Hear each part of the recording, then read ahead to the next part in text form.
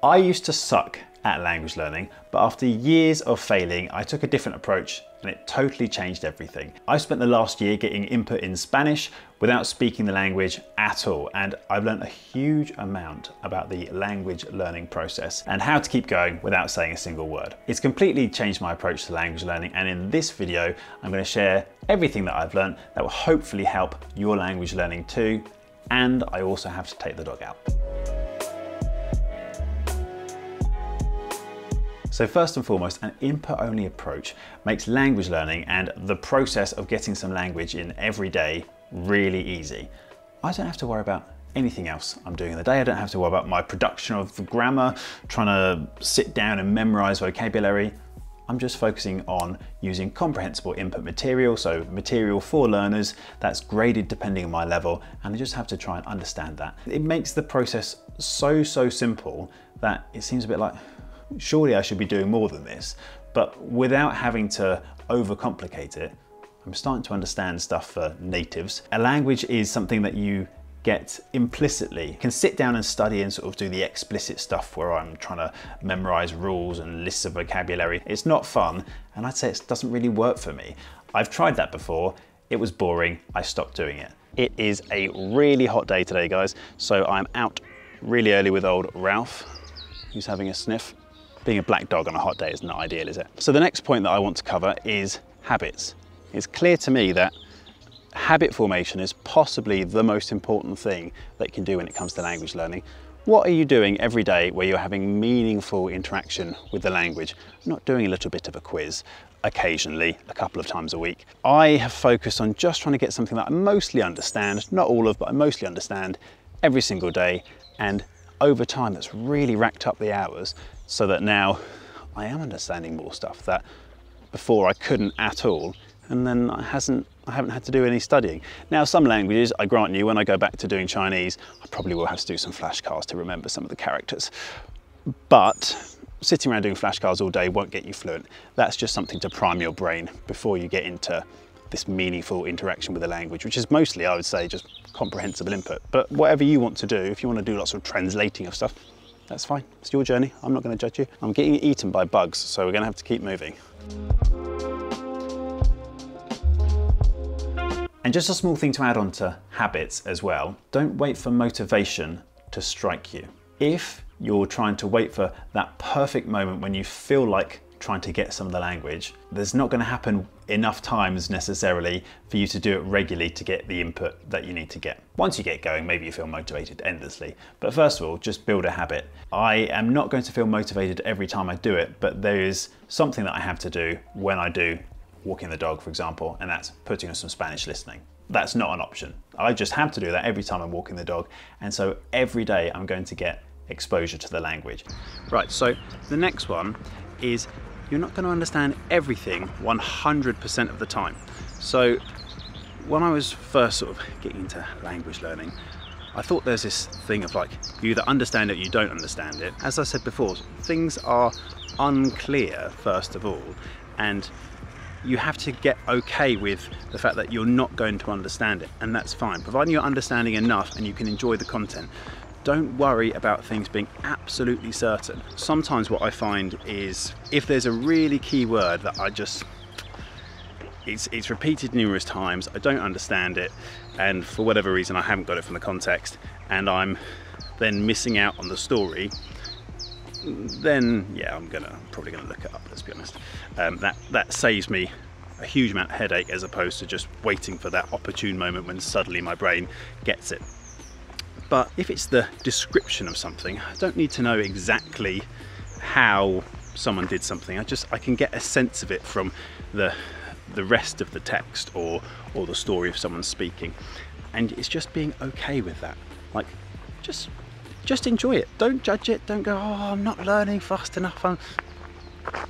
You're enjoying content in a language that isn't your native language. That's really cool. Just enjoy that. That seems like a really cool thing to do. So being okay with uncertainty. Now there's a certain amount of discipline in keeping consistent and initially doing things that maybe aren't that fun in the beginning, but you do need to get a base in the language in order to then start to use some different material. Especially in the beginning, you sort of have to find enjoyment in the knowledge that you're slowly acquiring the language before you see any real results. Especially in the early stages, you're like, well, I'm watching these videos or listening to podcasts that are fine, but is it as compelling as something that I might watch in English? Potentially not. But can I feel myself getting better in the language? Yeah, I can. Actually, I realized that video that before was quite hard, that's now really easy. And this video that before I didn't really understand, yeah, I can follow along with it now. Those small steps over time build up into acquiring the language naturally, having an implicit sense of the language and how it's used and the grammar and everything else. Just get that habit, start building this natural understanding of the language, and it will come. Now, something else that's apparent to me is I could have sped up this process by doing flashcards. That's undeniable, I think, in terms of priming your brain to get vocabulary. What I would also say is I don't like flashcards, so I haven't done them. I think you have to do what you enjoy doing with language learning. And there is something else I saw an interview with Dr. Jeff McQuillan, who was talking about the opportunity cost of any activity we do in language learning. And I could have sat down for half an hour to an hour a day. I'm not going to do an hour a day of flashcards, but doing flashcards if I really wanted to. But what's the opportunity cost there? Like at the minute, now I'm getting into reading Spanish. Every day when I'm reading Spanish, I'm enjoying a story that's motivating me to keep up with the language.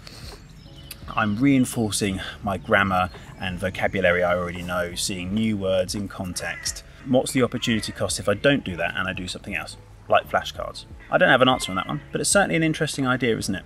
I don't know any studies also that look at that. And I know the instant answer for the flashcard enthusiast is, well, surely you would do flashcards with sentences on them. Random sentences that are just isolated and don't give me any motivation to continue reading, whereas in a story, I want to find out what happens, especially if it's a novel. I find if it is something that is non-fiction, quite often if it's not written as a story, there is less incentive to keep reading. It's just facts and advice sometimes. Whereas a story, oh yeah, there's this weird, interesting character and I want to see what happens to them. To be honest, I'm quite happy with what I've done. I'm in no rush. I'm in this for the long haul. So the fact that maybe I could have saved myself a few months by feeling like I had acquired more vocabulary, yeah, fine. I'm not losing any sleep over it. So as ever, it's your journey. You do what you want to do. I'm doing what I want to do, and I'm having a nice time. Everybody seems to be making videos about time and how quickly you can learn languages, which I do understand, of course. But I think the most important thing we can optimize for is enjoyment. And that is what will keep you going over the long term. So if your habit isn't sustainable, you're not going to do it. You won't last. It's your journey. Don't worry about what anyone else is doing, how quickly other people seem to be doing well in the language or whatever. Just pick up some of the language every day. Keep going. You'll notice you're getting better. You've got other responsibilities, I'm sure. We're all adults. But if you feel like, oh, I am making progress in the language, I can feel I'm understanding more stuff, well, that's pretty good, that's learning a language, right? That's what you want. So don't worry about going, how can I optimize my time? The more time you spend working out how to optimize and be the most productive, firstly, there's high risk of burnout. Secondly, if you're not doing it in your target language, you're not being exposed to your target language. So just get exposure to your target language. Make sure you understand enough of it. Try and enjoy it. Do that every day. That feels a little bit too simple, but start with that and then see if it works for you. Firstly, why am I lying on the floor? I don't know. Don't overthink it. So anyone who watches the channel will know I'm a big fan of Crosstalk, and this last year has made me realise how insanely powerful Crosstalk is. Like, you could go from 0 to fluency with Crosstalk, providing someone talks about the right things. For anyone who is new to the channel, firstly, hi, thank you, welcome. Crosstalk is basically you talk to someone else in your native language, most likely. They talk back to you in your target language. You start off super easy, probably using some drawings to explain whatever you're trying to say so they can try and understand you. And as you get more advanced, the drawings go to one side, you can just talk naturally. So you're not trying to produce the language. The language emerges when you're ready. And it's just been absolutely phenomenal. I'd never tried it until Spanish, and I've got 2 tutors that I talk to. So one, for example, last week we were talking about globalization and culture and loads of really interesting things. Ralph is eating grass, by the way, if that's what you can hear. Loads of really interesting things that if I didn't have a high enough level of Spanish, there's no way I'd be able to keep up my end of the conversation. I can still understand his end, but if I couldn't explain my thoughts well enough, it doesn't give him anything to come back with when we're having a conversation with. Because I'm using English, I can then come up with some examples and explain them. Hold on. Crosstalk, really, really incredible if you haven't tried it and you're not that confident at speaking the language. I know, we're going to go in a sec. If you haven't tried it or you're not that confident in speaking a language, honestly, really, really worth trying. Highly recommended. As soon as I go back to Chinese, I'm tempted to even use it for that, so I don't know. Yes, all right, right. I don't necessarily love language learning, but I love the results. I love the process of understanding a culture that I wasn't exposed to before, and potentially multiple cultures if we're talking about learning Spanish. And that is the thing that really motivates me to keep going. So whilst some days I feel like, oh yeah, I'd like to be better than I am, well, I've learned all this stuff about Spain and Spanish culture and Latin America, which is like a whole other world. That's incredible. So sometimes a bit of a focus on the end result and the process of getting to that end result, rather than the binary thing of, I haven't achieved my goals, I've achieved my goals. It's not really how it works, is it? There's so much cool, interesting stuff that I watch on YouTube now that's in Spanish. And I'm like, wow, these are really interesting creators that I never would have known about had I not started learning Spanish. And now I just use those to acquire the language. And that is just so incredible. That's part of the results I'm after, in that I can live some of my life in another language. It isn't you get to the end, it's just, oh yeah, I'm further forward. And maybe it's a nice windy road and that's enjoyable because you can enjoy the journey and see the sights. That sounds like a nice thing to me. Now, there's something else which certainly when I was less experienced, I didn't know, and I think we all need to remind ourselves of sometimes anyway. Language learning isn't difficult, it just takes longer than people expect. A child who acquires their first language, yes, the process is slightly different, but don't overthink it. A child who acquires their first language has got thousands of hours of input before they start speaking. And yeah, there's some cognitive developmental stuff going on there. Again, don't overthink it.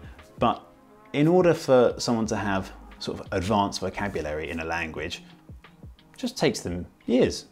And so don't expect that you're going to do a few flashcards and watch some videos on YouTube and suddenly you're at the advanced stage.